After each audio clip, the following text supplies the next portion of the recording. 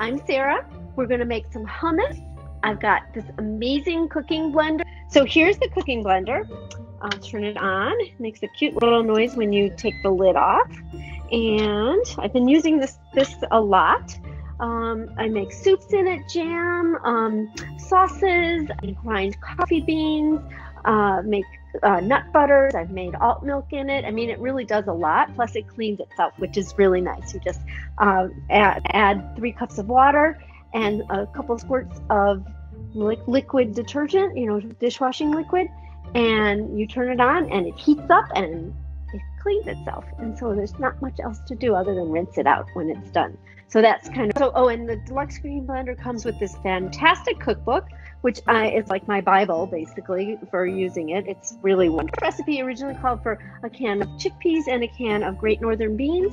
I prefer all chickpeas, so that's what I've done. I've drained it. I've got a little straining measuring cup, which I love, and it ends up being about almost a little over 2 cups of chickpeas, and that's the can. Requires about 1/4 cup, so that's what I'm going to put in. We're also going to add some lemon juice, and when I use lemons, when I juice lemons, I like to kind of either roll them in my hand to kind of loosen things up and get the juice ready to flow. I like how it catches all the seeds on the top, and then the juice flows through. There's little holes in it. I don't know if you can see that fully, but it got a lot of the tablespoons of olive oil that I did measure out, and then I'm going to measure this in to make sure I've got enough.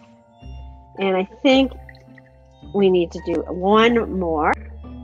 You just can see you can read it through there. That's the easy read. This is the petite measuring cup, but easy read measuring cup. About 2 tablespoons of juice. This is like a little bit more, but I don't mind a little extra lemon there. All right, so we've got the lemon juice in there. So, and 2 tablespoons of lemon juice, 2 tablespoons of olive oil, and I always like to use a good quality olive oil, extra virgin. And I have a fun tool to help get the peel off the garlic, because I don't need to press it. I just need to get the peel off, and this is the garlic peel. Put the garlic in the tube, and you just roll it, just like that. And you can kind of hear when the papery outside has kind of come off, and you can see it's in there, and then the rest of it comes off pretty easily. So most hummus recipes call for using tahini, which is a sauce made with sesame seeds, and this kind of bypasses that. And there's the second one.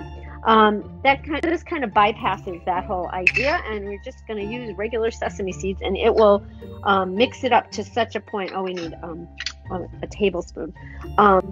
Use this wonderful adjustable measuring spoon for that.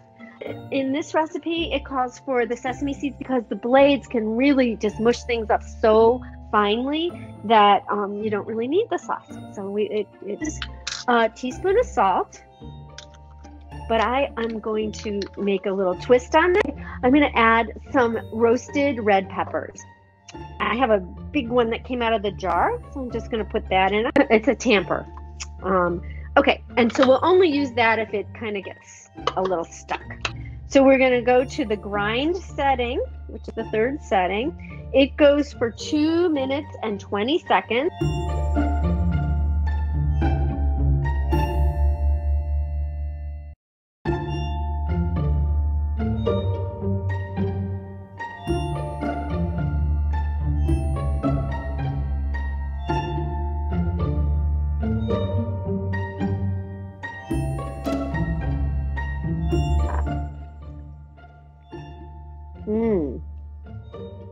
It's tasty, but I think I'm going to add more of the red pepper because I think I want more red packets in there.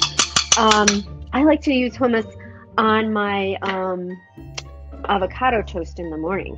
That is something I like.